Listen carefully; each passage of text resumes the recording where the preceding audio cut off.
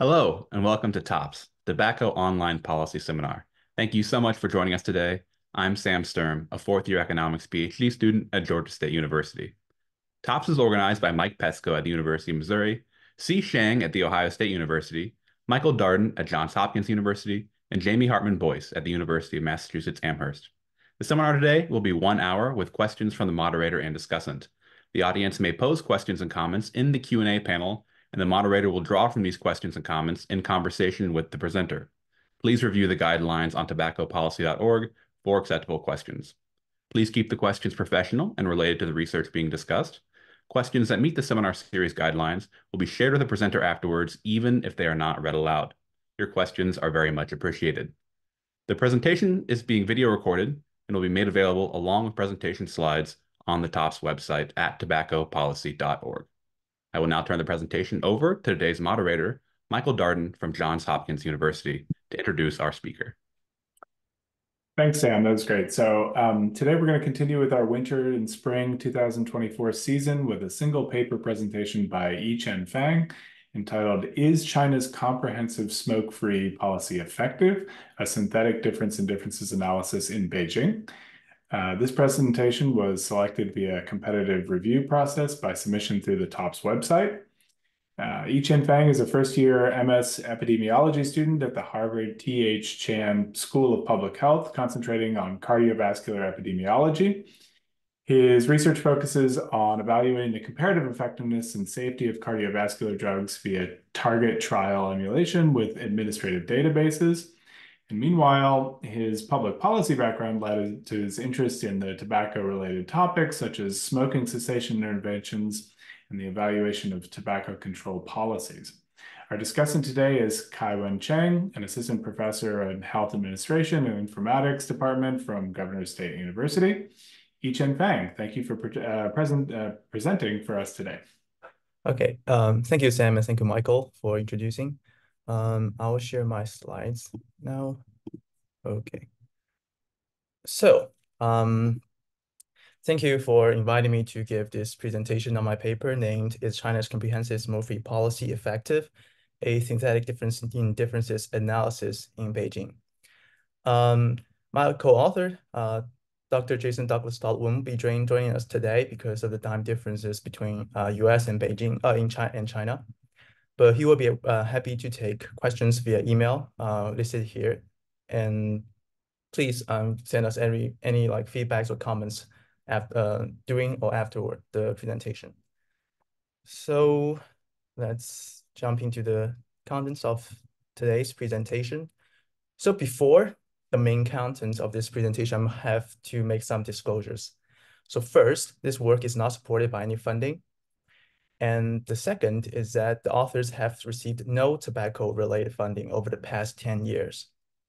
And third is that the present study has not yet been published, and it is currently undergoing revision. So please feel free to raise any questions or comments during the presentation, and I will pause for questions during the presentation, and we will appreciate any feedbacks in any form that we can make our study stronger.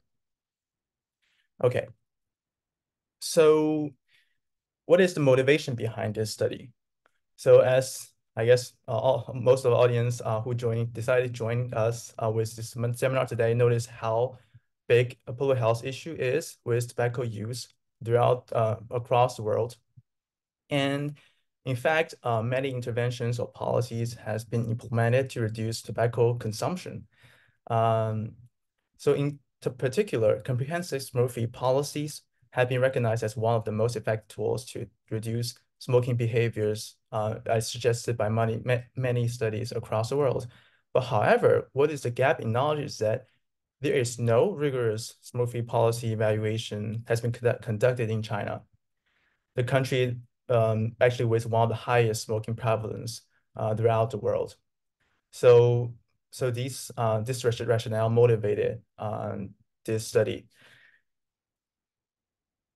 So this is a definition of what is a comprehensive smoke-free policy that will be used throughout this presentation, this research.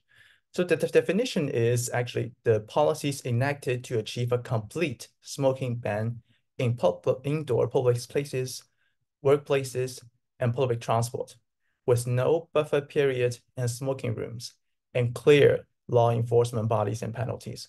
So it's really important to highlight the second half of the definition, because a lot of policies have been enacted that should basically say, okay, you cannot smoke in indoor areas, but we will have places for you to smoke. So like the smoking rooms, etc. But with this comprehensive smoking policy, it is a total ban on this on smoking behavior in indoor places.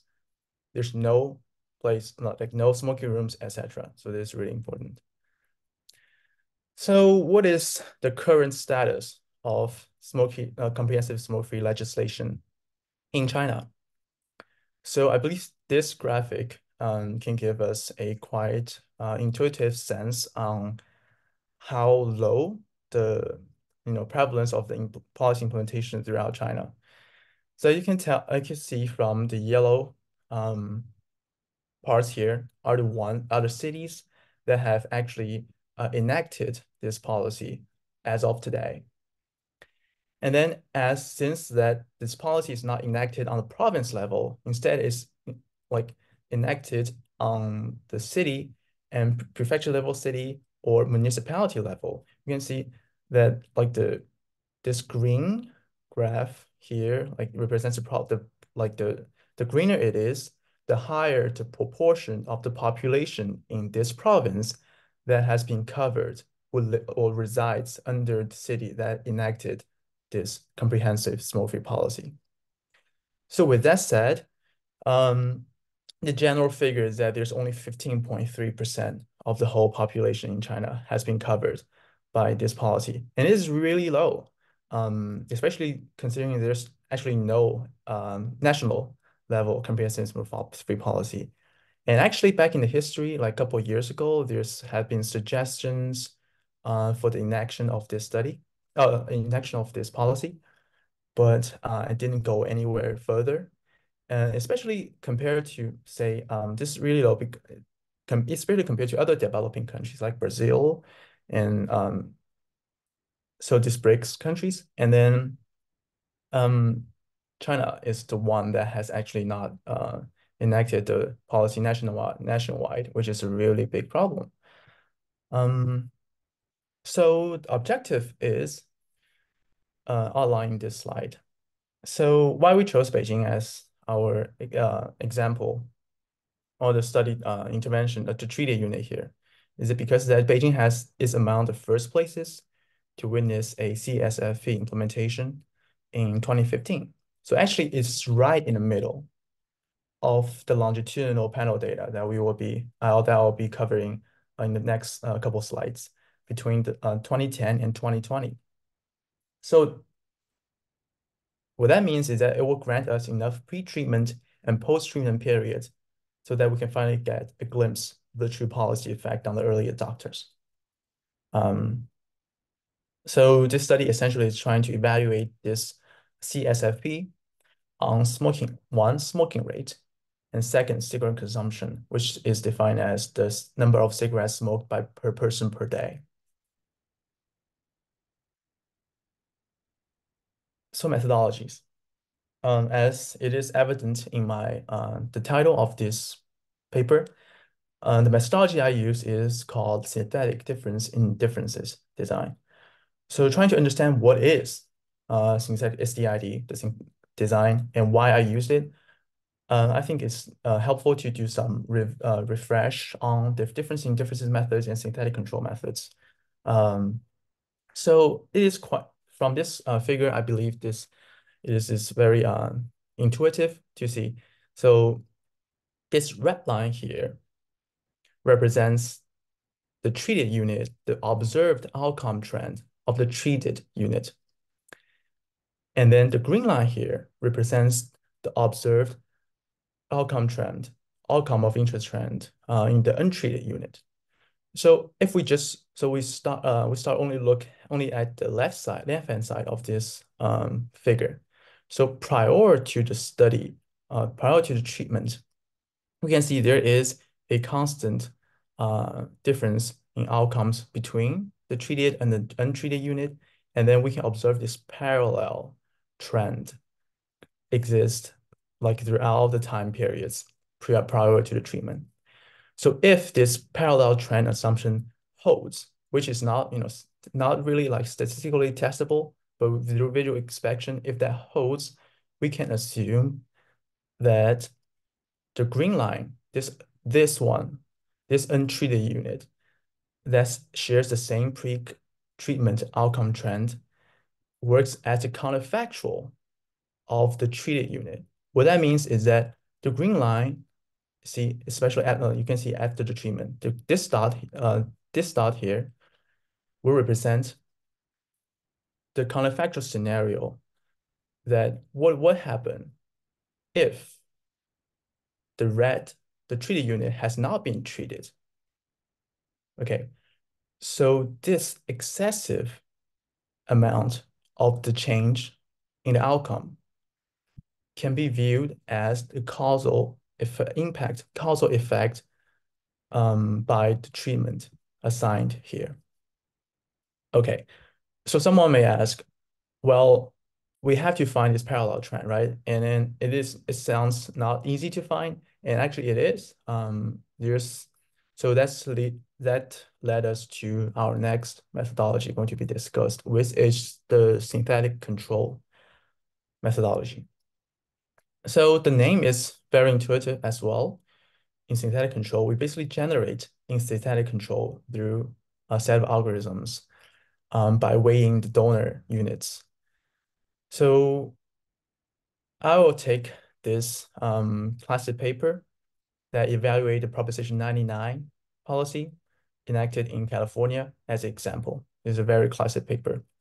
And then this solid black line here represents the observed outcome trend, which is in this case is the per capita cigarette sales in California, this solid black line. And this vertical line represents the treatment, which is the policy inaction date. And what they done is that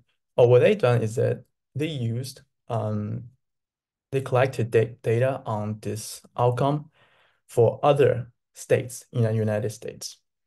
And then they are assigned as the donors. And what they do is they put these states into the algorithm, and then through this optimization process, they assign weights that like the weights are all positive and sum us to 1, and then assign weights to each of the donor units. And then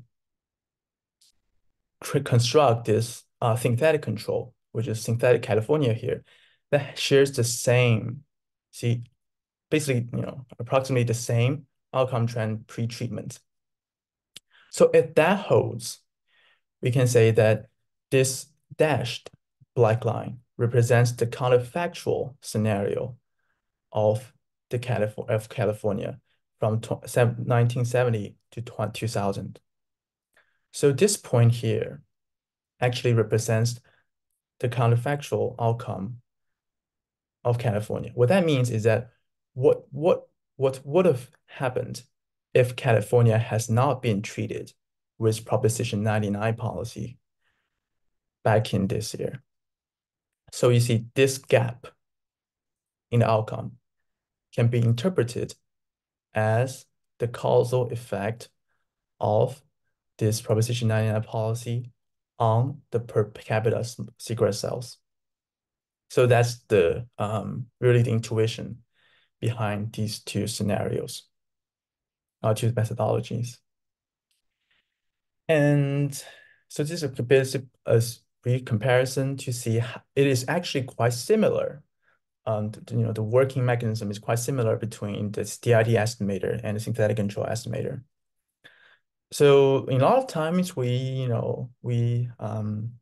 write the DID estimator as a linear regression in a form, but instead we recast it into a two-way fixed effect formulation here, where we have the unit average and time average here at alpha I and the beta t here. The alpha I represents, the intercept of the outcome between the units, and also the time, the beta t will represents the control for the time trend of the outcome. And synthetic control estimator, if we recast into this form as well, the optimization problem, we can see we do no longer have this unit averages here in the model. Instead, we introduce a weight here.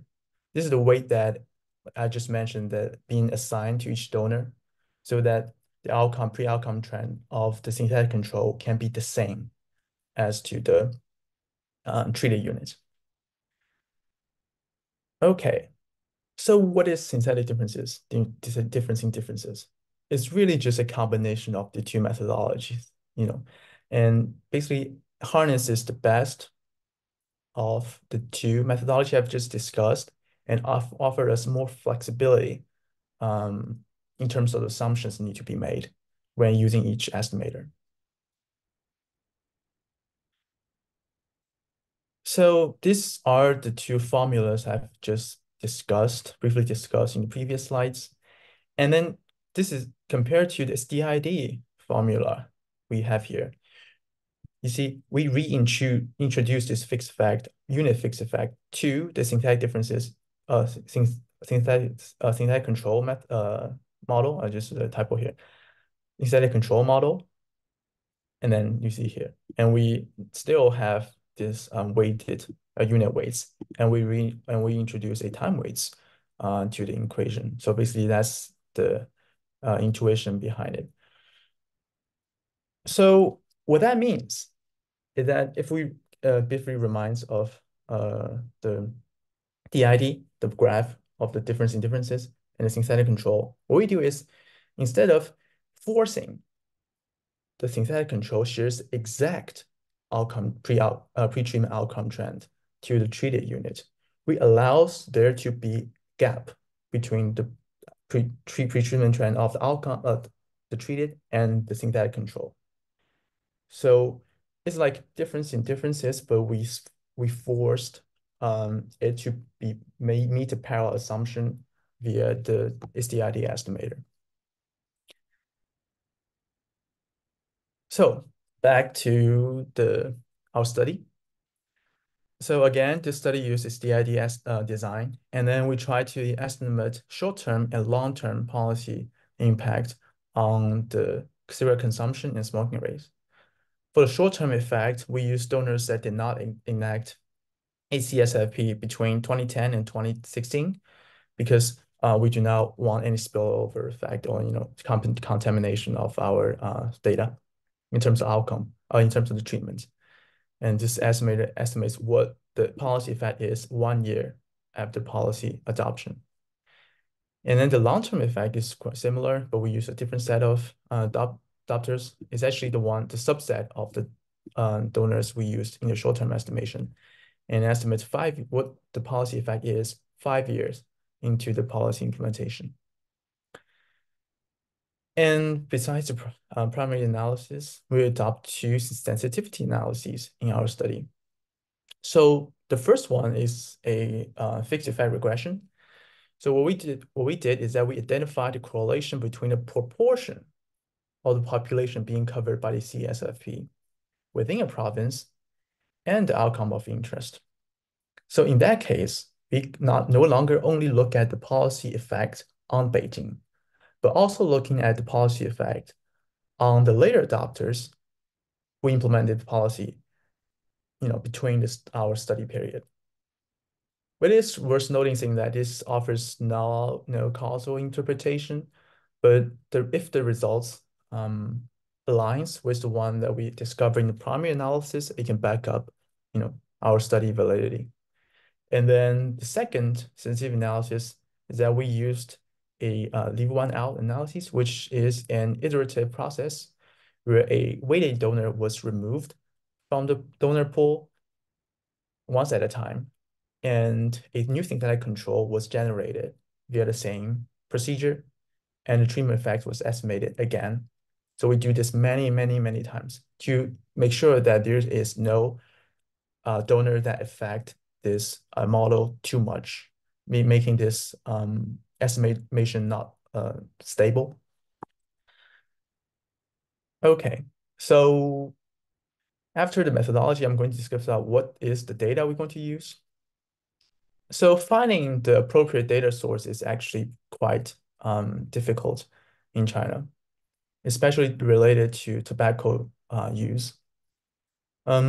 So what I've done instead is looking at some publicly available data that has smoking related information in it.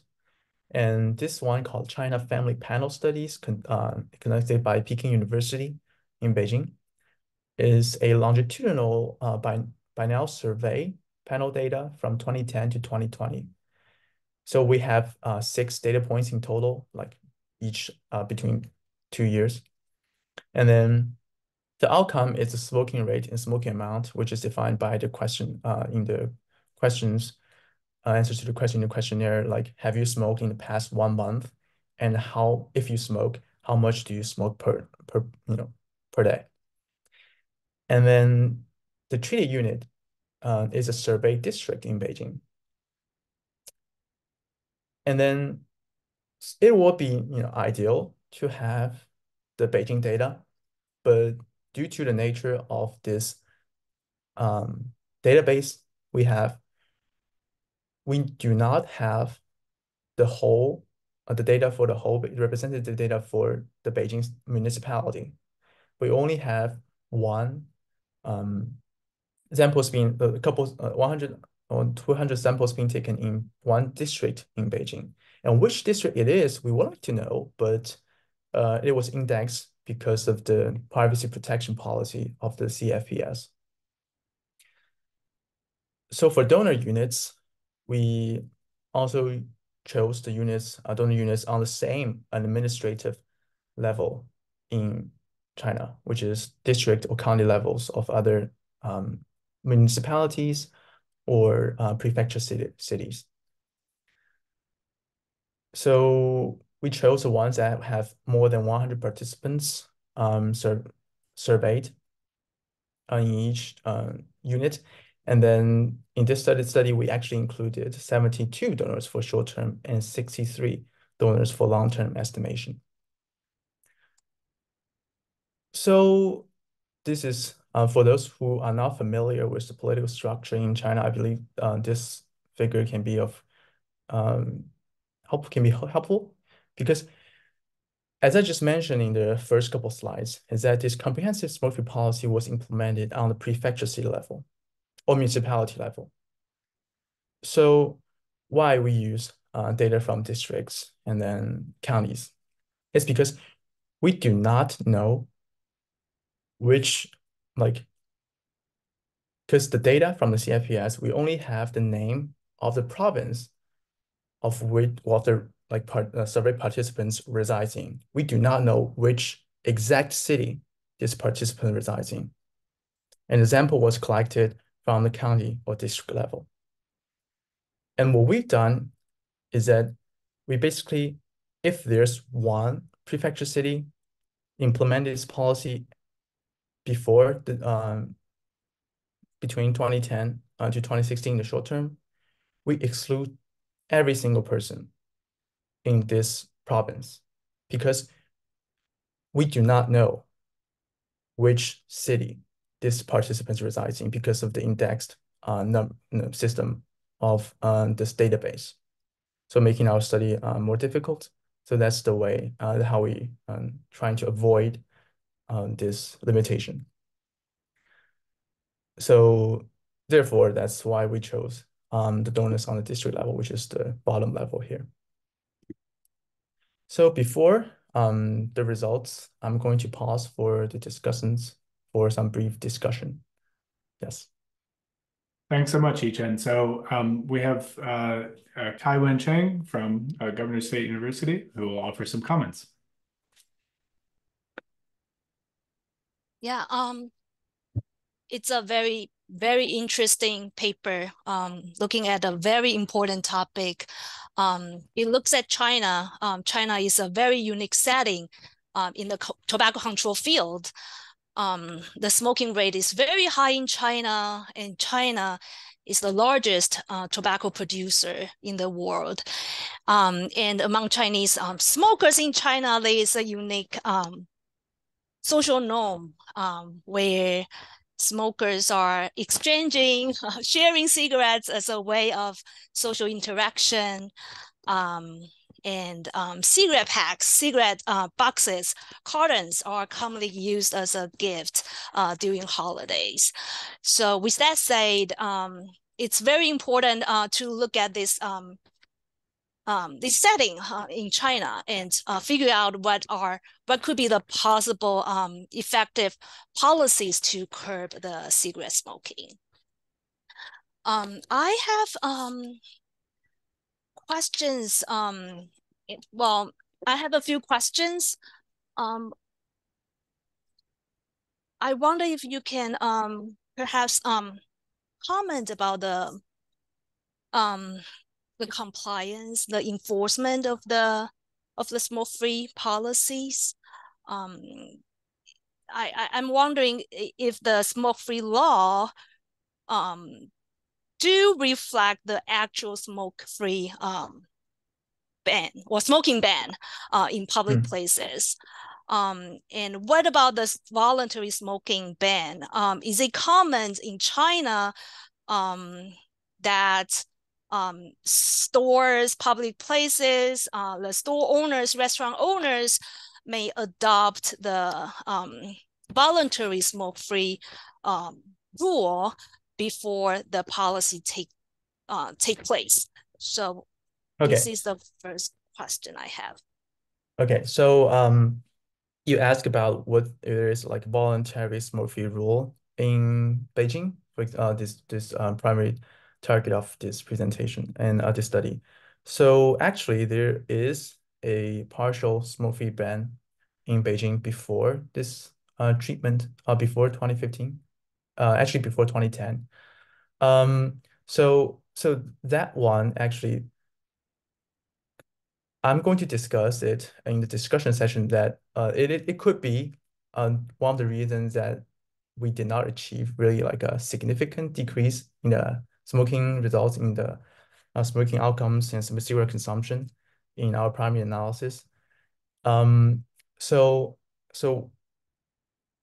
the biggest difference between that one, the partial smoking ban, and then the one actually I study here is that one there's they allow there to be smoking rooms and then buffer periods, and then there's no clear law enforcement agencies to make these, say, like the restaurants and then shopping malls to comply with that policy. So if there's no, as you just mentioned, you're wondering like the implementation of this such policy, it is really important for us for this study that actually we look at the policy that there is a clear law enforcement and there is clear penalty for non-compliance, like being assigned to the shopping mall and the restaurant, for like making it to be the motivation for them to enforce this policy onto their customers. So what happened before then is that there is this thing going on, especially during the Olympics period, 2008. But after that, there's this no, say the strong policy like the law enforcement onto the compliance of that partial smoke-free ban, resulting in still like a pretty high smoking rate. As you can see, like actually, if we don't have the data for like prior to the 2010, and it would be interesting to see if there is like a jump of the cigarette consumption and smoking rate after the 2008 Olympics. Yes. Now, yes. Yeah, great. Thank you. So I wonder if the data contains the information such like self-reported secondhand smoke exposure, self-reported smoking ban, and while looking at using that data, could you like I wonder if the survey have that information. If it does, then you could use that information to match with the actual, the law, and see if there's the Yeah. consistency between the self-reported answer versus the with the law enforcement, with the policies. Yes, it will be really interesting to see if there is a report of secondhand smoking in this data set. Um, I didn't find, I think they are on like a separate sheet of the data, and then it's that question wasn't being asked every round of this panel survey. So it's not like consistent as the one we have here, like have you smoked in the past month? And if you do, like how much do you smoke every day? And then for the smoking ban, if like they lived in a place they have this comprehensive smoking ban. Unfortunately, we do not have that information. Otherwise, it would be really nice to have because like I've just said, we only have the identifiable, name of the province that this participant resides in, not the actual prefecture's level city or the district. So that's why I excluded every participant resides in the province that has at least more than one city that enacted this treatment of interest in our study, because I don't know if the participant actually being treated, because I don't know which, like the specific location that participant resides in. I only know which province he or she resides in. So that's the limitation of this data set we have. Yes. Yeah, since you are talking about the data set, so it is a panel data, right? Yes. Could you speak a little bit more about how you treated this panel design? Are you only including the individuals who are consistently participating into the survey, or you just treat the surveys as a repeated cross-sectional surveys? Could you speak a little bit more about how you Yes. treat how? Thanks. Yes, actually, we do have, this is a panel study, so we do have participants who've been consistently enrolled. We do have like a individual level identifier in the data set we have. The thing is, this data set experienced a huge, say, attrition throughout years, and then there being like new people being like reassigned to the data set. So if we use, it'll be really ideal, like really good to have like this, every person, like this person being observed from 2010 to 2020, and then we do this estimation. But the thing is, if we do that, we will be leaving like so few like participants that stayed in this study, and then that will be of like a huge problem to the precision of the estimation. And then even if so that's why we used basically treat it as a constant, like repetitive cross-sectional survey. And even with that, we trying to like have as much participants as possible. We still face a big precision problem, as you will see in the results that we have a pretty wide confidence interval. Yes. Great, thank you. And what about the outcome?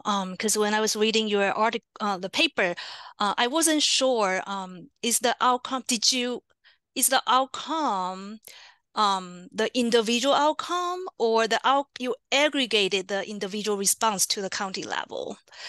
Because you talk about the smoking rate per county, cigarettes per day per county. So, so the question is, could you please clarify the outcome measure? Is it the Okay. individual outcome, or the unit of the study is the county? You aggregated the information up to the county or Yes, province level. we aggregated the unit to the county because essentially the treated unit that we have in the synthetic differences and difference estimator is that we use the county as the treated unit, and then use other counties and districts as the donor units.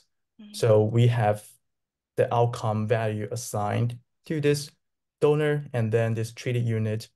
So based like after aggregating the individual reported value onto this county level. Yes. Yeah, so if the outcome is an aggregate outcome, then would that be a concern about regarding to the gender disparity in smoking rate? Since the male smoking rate is very high, but in China, women don't usually smoke. So if the county, if in your data, male happen, or they are more male happen to be in the survey in a county, then this high, like more male may, this scenario may boost up the smoking rate in the county level, right? Yeah, So so yes. So actually it's a very good point, because actually we try to see do subgroup analysis separating on conditioning on the gender data, like for like males and then females. Like we did the same procedure on the two different set of data, conditioning on gender. And then also talking about and then what we found is that if we conditioning on the gender on males, right, we found a significant results in our primary analysis. And I chose not to report that because I feel like the multiple testing is a is a big issue. And then like there's so many subgroup analysis, and then if I were run it more subgroup analysis, I will end up getting significant results anyways because of the 95 confidence interval. And then circle back to the concern that you have is that the county survey might have more male than females. And thanks to the design of the survey they have, they basically randomized the sampling on district level via geographical location where they live. So if I look like the baseline characteristics of the recruited, at least for the Beijing counties, for the recruited participants, the gender, the distribution of gender is quite even. So it's okay. So it's good. Yes. Great. Well, thanks. That's all the questions I have for now. Thank you. Okay, Yichen, if you could show us the results and the discussion in about 12 or 13 minutes, and then we'll save some time at the end for more discussion. Okay, great. Okay, so I resume my presentation. So, okay, this is a spaghetti plot of the four analysis I've done, with the primary analysis is the ID estimator. So if we first look at the short-term estimation here in this column. You can see this red line represents the outcome trend. This dash, the faded red line represents the outcome trend of Beijing, smoking rate of Beijing, and this blue line represents the synthetic control we have. And actually, we observed a increase in smoking rates, oddly, of this policy after this policy implementation. However, this estimation could be due to random, because you will later see that the confidence, I will have a plot to show that the confidence interval was so wide. So this results might not be, say, it might be due to random. And then this is one for the cigarette consumption. We can see, again, this blue line represents the outcome trend, actually observed outcome trend. This red line actually represents the observed outcome trend of Beijing. And then this blue line represents the observed outcome trend in other counties. We can see that there is a higher cigarette consumption generally for the synthetic control, and then for other counties. And then so you can see this dot here. Okay, so you see this blue dot here will represent the smoking cigarette consumption that would have happened if the Beijing County district was not being treated with this policy. So this is the intuition behind this estimation. you see this excessive amount of drop in the cigarette consumption can be viewed as the causal effect of this policy on the outcome. So the same works for the other graphs. If we look at the long-term results for the smoking rate, you can see there is a quite large numeric decrease in smoking rate in the long term. And then for cigarette consumption, it's quite consistent that we have a lowered cigarette consumption in the treated group. But actually the change is a bit smaller numerically in the long term. I will get to this interesting results in the later slides. So this graph is quite very obvious that we have a really long confidence interval, like that I discussed earlier because of the lack of power in the study. And then this is the numerical results we have here. So you can see actually in the long term, the smoking rate, see the change in smoking rate. We can see if from almost no policy like the effect to a pretty, I would say, big numerical decrease in the smoking rate. It's like you can see the absolute value is like 3.4% of the population quit smoking, excessive amount of population quit smoking. So it will be a considerable amount of people if the point estimate is like valid. And then, however, it is not significant because it crosses this zero value here. And for the cigarette consumption, it's pretty much no result all the way. And so this is a leave-one out analysis, and I will take the estimation of SDID estimator on the short-term smoking rate example. So for this graph, what it means that for say this red line is the one actually we use in the primary analysis. And then all these blue lines represent each iteration in which we removed one donor being assigned the highest weight, and then rerun the model we have with the same equation, and then get the results again.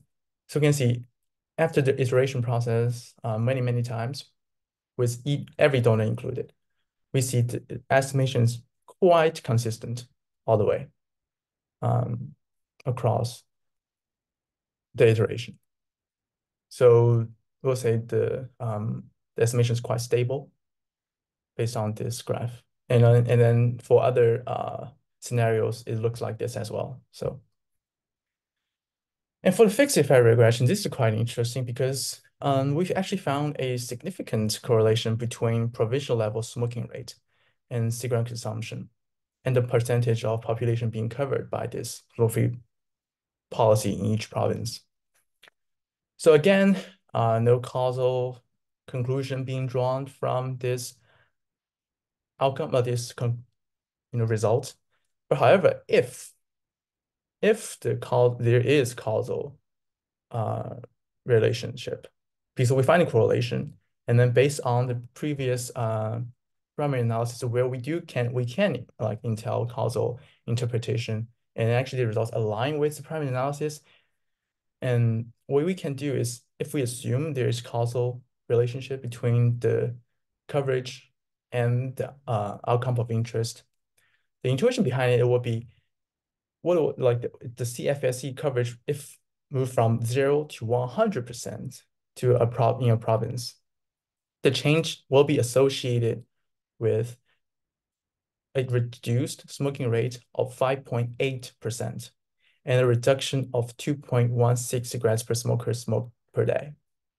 So we can see this change of smoking rate is big in this estimation. So back to this, actually this results can back our primary analysis up in terms of the long-term smoking rate reduction. And I'll get to this result in the later slides to explain why this happened. So a bit of discussion. So first, combining SDID model and regression results, we noticed that there are limited policy effect in Beijing compared to late adopters, because See, the regression and the fixed effect regression actually combines the potential policy effect of the later adopters, not only Beijing, but also later adopters. And these adopters may not have been like ever adopted a partial smoke-free ban. But in Beijing, that I just mentioned in the discussion before, it enacted a partial smoke-free ban prior to the data set range. So could be the case that that prior partial smoke-free ban already achieved some results. And then we enacted this CSFP, making this, the impact of this policy looks lower than it should have been if the Beijing has never been treated with this policy or similar policies. And then CSFP, the second point is that may lack the capacity to affect stubborn smokers, given the decrease in smoking rate, but not the smoking amount of smokers in the long term. Because remember, when we have the results from primary analysis, we see that the smoking rate did not change much 1 year after policy adoption, but changed a lot in terms of point estimation in 5 years after policy implementation. And with that, but however, the smoking consumption remained quite, like the reduction remained quite small throughout the way.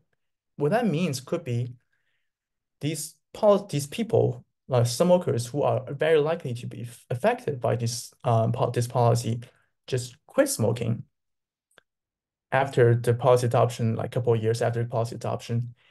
And then the ones who have not really affected this policy, just like who didn't quit at the end of the study, they remain to consume the same amount of cigarettes per day. So that explains why there's a drop in the cigarette consumption in the short term, but there's like not much in the long term. But we have a low, like big smoking rate decrease in the long-term estimation. So there's a couple of strengths of the limitation of this study. So one of the strengths of this study is that we used a CID design and then based on the fully available data, we're trying to construct a valid counterfactual for the policy impact evaluation. And second is that studying policy of smoking related topic in China is very difficult given the political scenario, atmosphere, and then also the limitation of this data we have. So nevertheless, this research leverages best smoking related open access data to implement a quasi-experimental design for causal inference.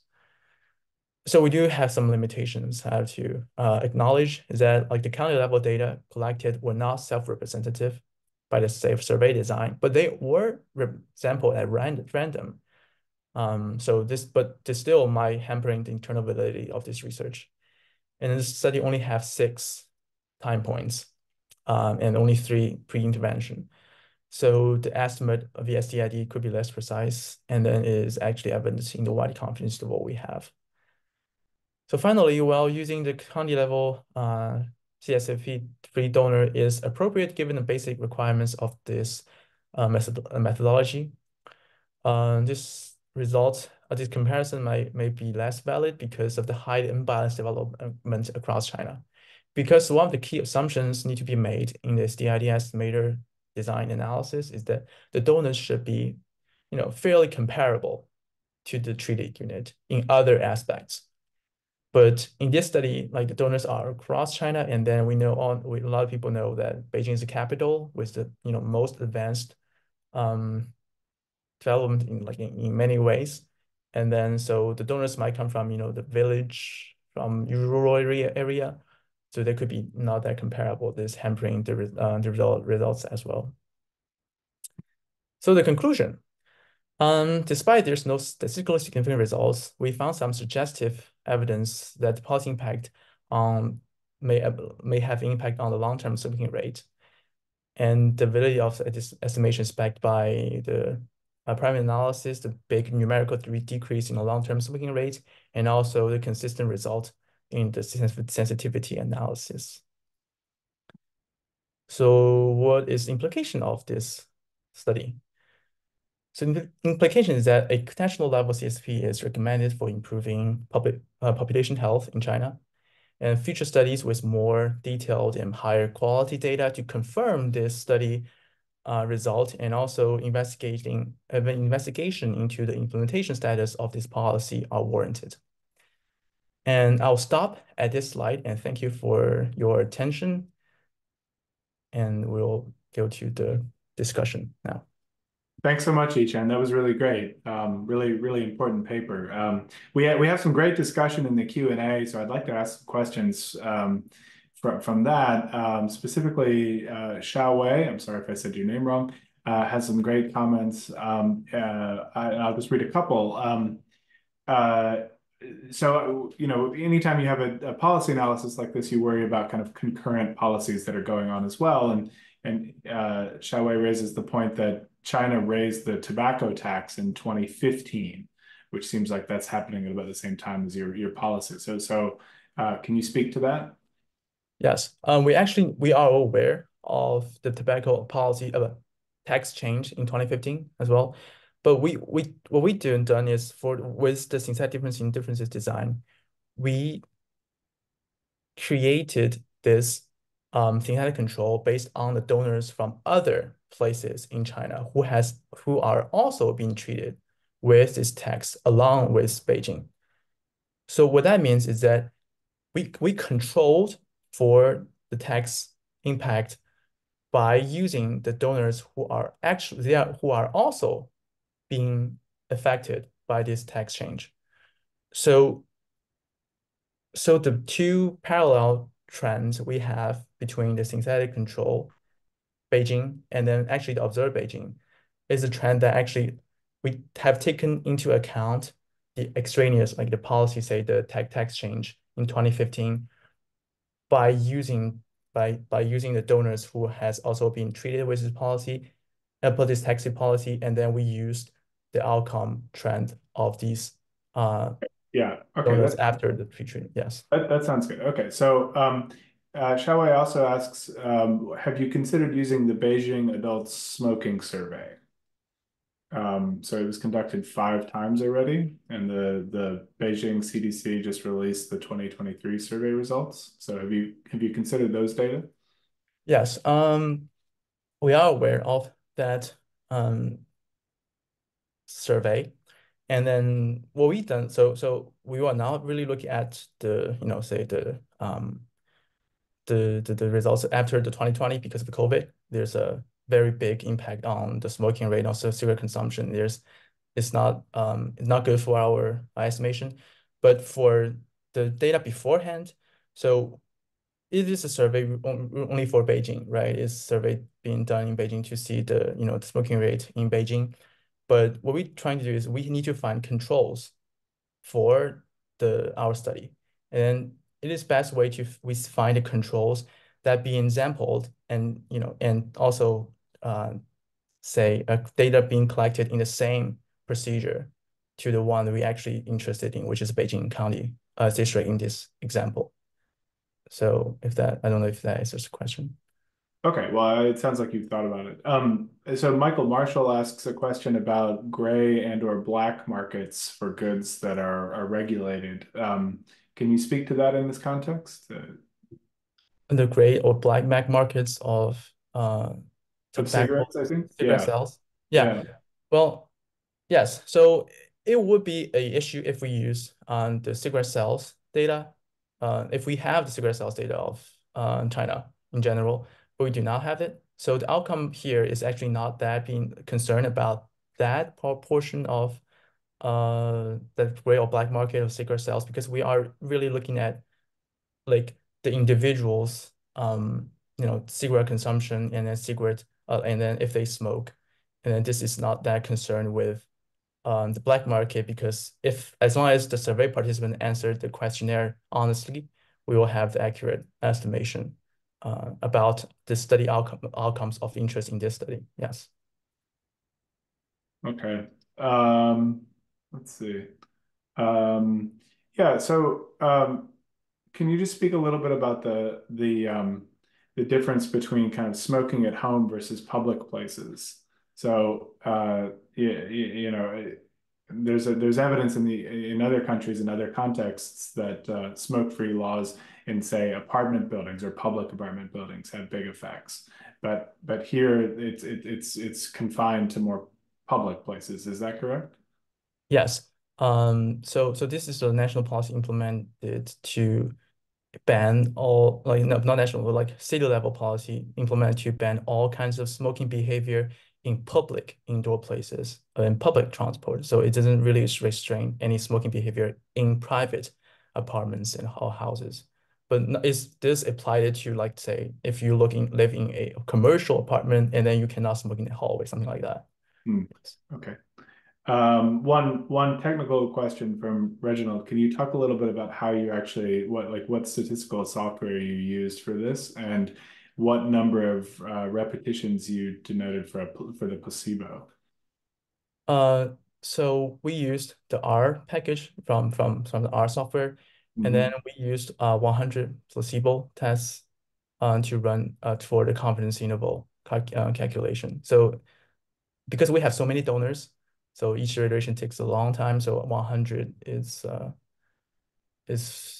fairly enough number in this case. Okay. And Fatma has a clarification question about the outcome. So, have you considered using per capita smoking rather than some total measure of smoking? Yes. So for per capita smoking data, we will have to have a representative data on a region, say the district, say the per capita smoking amount in Beijing. But however, we do not have access to that kind of data. We only have the survey data available. So it is a good point that we have to mention that this effect estimate can only be applied to the ones who actually got treated, which is the Beijing district in this case, which I do not know which one it is, but it is the Beijing district in this case. So yeah, this is like a distinguishment I want to make, that this study really is, since we make this synthetic control based on the Beijing district only, so the effect estimates is only really like the average treatment results on the treated instead of the average treatment average treatment effect on like itself. So that's the distinguishment I want to make. Yes. Okay, so we have just 2 minutes left. So I just wanted to thank you for a great presentation. Thank you to Kai-Wen Cheng for a great discussion. And we're going to go out with Sam Strum. Okay, so now that we're out of time, if you still have burning questions or thoughts for Yichen Fang, you can join us for Top of the Tops, an interactive group discussion offered immediately following select Tops events this season. To join, please copy the Zoom meeting URL posted in the chat and switch rooms with us once this event concludes. We'll leave this webinar room open for an extra minute to give everyone a chance to copy the URL, which is bit.ly/tops meeting. That's bit.ly/tops meeting, all lowercase. Thank you to our presenter, moderator, and discussant. Finally, thank you to our audience of 170 people for your participation. Have a tops-notch weekend.